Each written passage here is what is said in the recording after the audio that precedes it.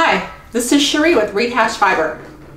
I've got a couple of things for you today. We are going to review a fantastic yarn, and then I'm going to teach you the bouquet pattern in weaving on the rigid heddle loom with the fabulous yarn. First, I want to tell you about the yarn. I found this when I was doing the Tampa Bay yarn crawl, and I was at a bit of yarn in Englewood, Florida. And when I did the yarn crawl, I was doing it as an exploration to see what the yarn shops were like in my region, and also to see what was around the shops, because they are very close to some of the best beaches in the country.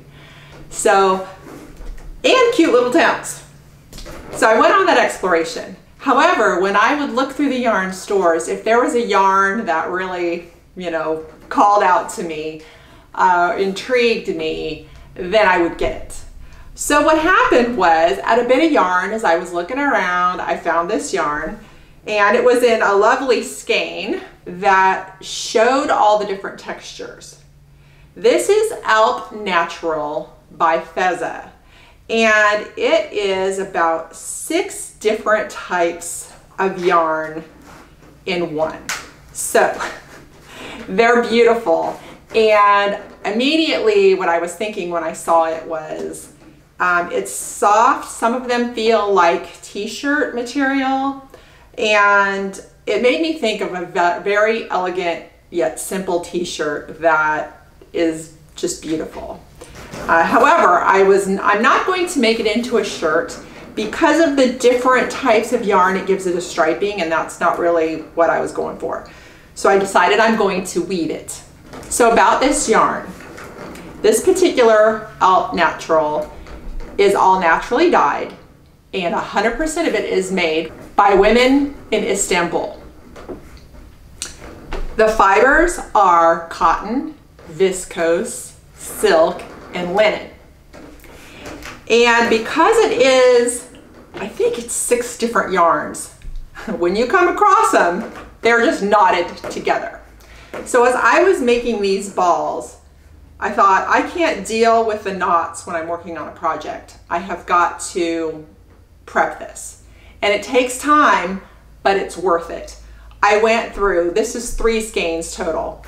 I went through each skein making the ball, and when I came to the knot, I cut it and I did the magic knot so that it would be tiny and not seen. And if you don't know how to do the magic knot, I'll include my video on how to do that at the end of this one. It's a very valuable thing to know, because once I learned it, I use it all the time. You can connect ends, and they truly are not seen when you are doing your project. And it does take time beforehand, but then it's so worth it when you are going through your project to not have to stop. And not have to weave in ends at the end or worry about ends at all. You can just keep going. So keep that in mind if you're doing a project where you change colors, or I've used it just so many times. So now I'm going to go on and prepare the loom, and then I'll teach you how to do the bouquet weaving pattern. So I've started the Brooks Bouquet Pattern, and it is just very fun. It adds a lot of flair to your weaving. It makes it lacy looking, more interesting, and it's just really a lot of fun. And as you can see, this is the yarn that changes. It's all different types of yarn in the same weight and same general color, and it just makes it fun because the yarn is all different.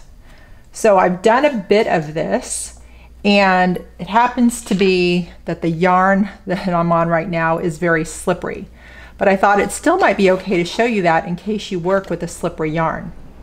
So what I've done is, my bouquet is in groups of 3, strands of 3.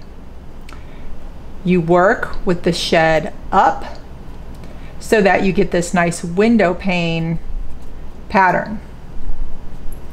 So what you do is you go under the first 3,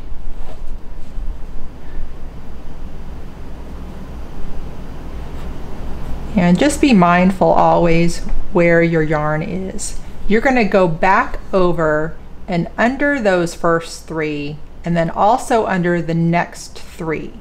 Because what you're doing is you're capturing the first 3 into your bouquet. The yarn is fully wrapped around it.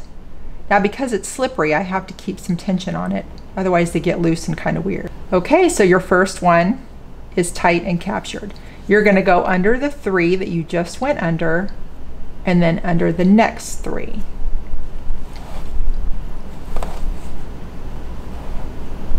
And because of my slippery yarn, you can see I'm just constantly holding it. But you get the idea, and if your yarn's not slipping, you can just probably go a little bit faster. Okay, I'm going to go under those same 3 and capture that, and then under the next 3. I'm going to do this all the way across. So groups of 3 or 4 are good, and you just want to make sure that your count then, with the number of strands you have, works out to be a multiple of 3 or 4. That way you don't have extra on the end. So I'm going under the 3 that I just did, and then under the next 3.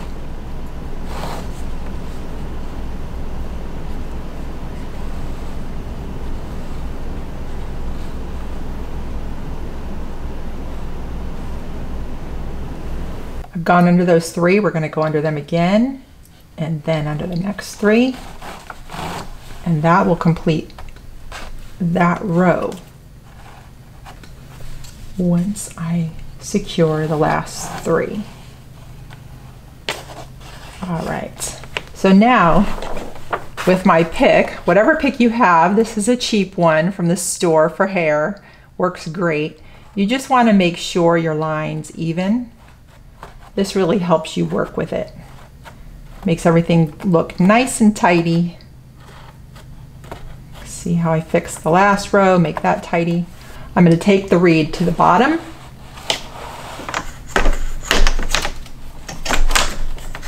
Take the reed to the bottom, and now we're going to take the shuttle back through.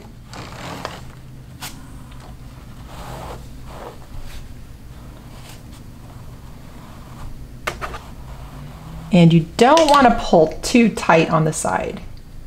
You don't want it to dent in too much, it just needs to be secure. You're going to take the reed and tamp it down just a bit. But just go for making it nice and even.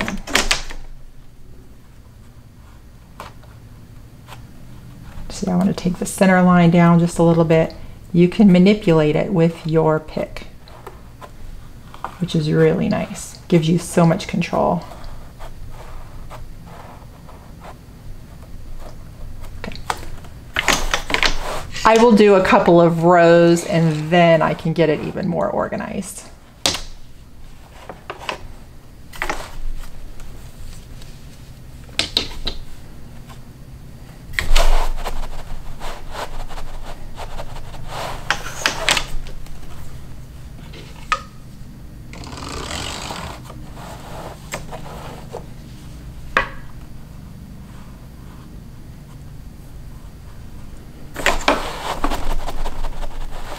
All right, let's check this out, make it nice.